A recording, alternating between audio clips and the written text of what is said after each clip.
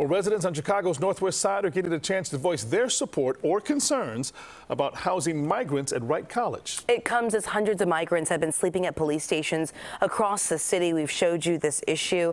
CBS 2's Asal Rezai live outside of Wright College this morning, and that's where the meeting will be held. Asal.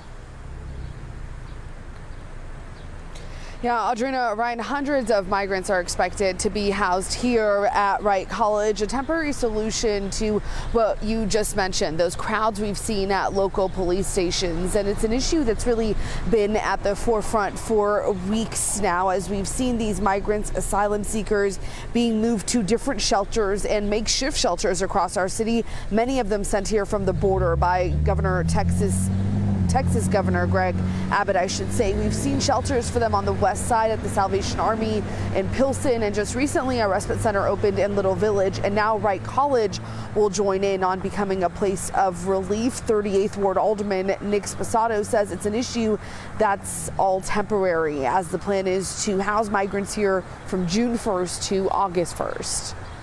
That's the one thing I find the most difficult to believe, that on August the 1st, if they don't have a place to house these people, are going to say, sorry, folks, you're on the street, or you're going back to the police station. And a police source says right now there's about 800 migrants at police stations across the city. Right now the plan is to move at least 400 of those to Wright College. The community input meeting will be here inside the school's gym at 6 o'clock tonight. I'm live this morning. Asal Rezai, CBS 2 News.